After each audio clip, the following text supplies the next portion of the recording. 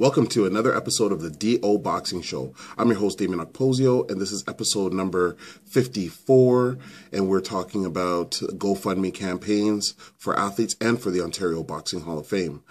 I wanted to say really quickly that the Ontario Boxing Hall of Fame is participating in a GoFundMe campaign. I've invested about $30,000 to date in acquiring and renovating the office space for the home of the Ontario Boxing Hall of Fame. And I set a campaign for $100,000, looking to get, number one, shelving, monitors, and display cases for the various items that we have to be able to put on display from my own collection and from other collectors as well.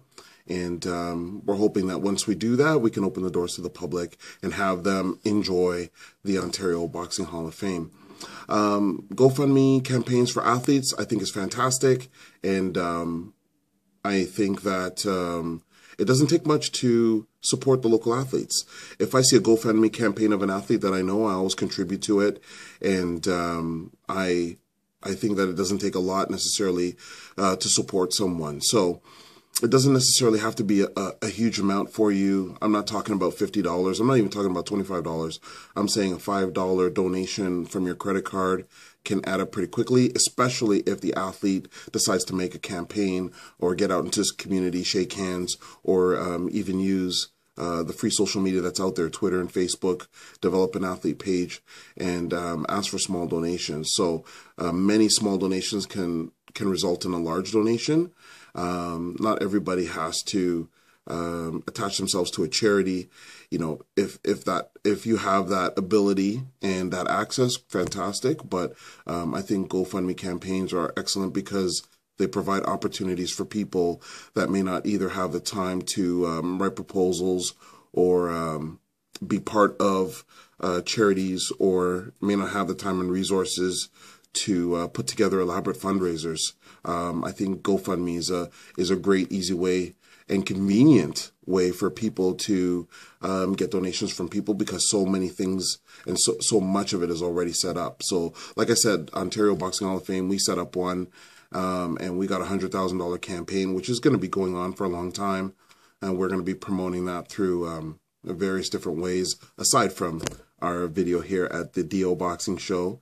And we're looking for your support. If you're able to even donate, like I said, $5, then we're looking for that. Other than that, you know, I'm going to be pressing forward regardless with the development of the home of the Ontario Boxing Hall of Fame. I'm going to continue to make my own personal investments in continuing renovations and getting the things that I need in terms of TVs, tables, chairs, display cases. And, you know, we always appreciate any contribution anybody makes, regardless of what size it is. So we want to thank you again for tuning into another episode of the DO Boxing Show.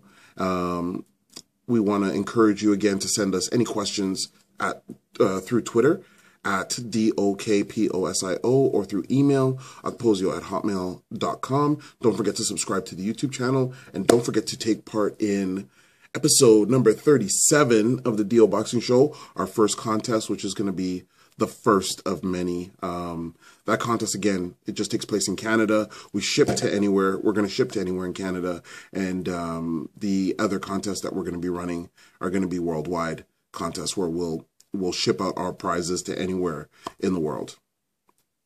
I want to thank you again for tuning in. Hope you have a great day, and we'll see you at the next episode.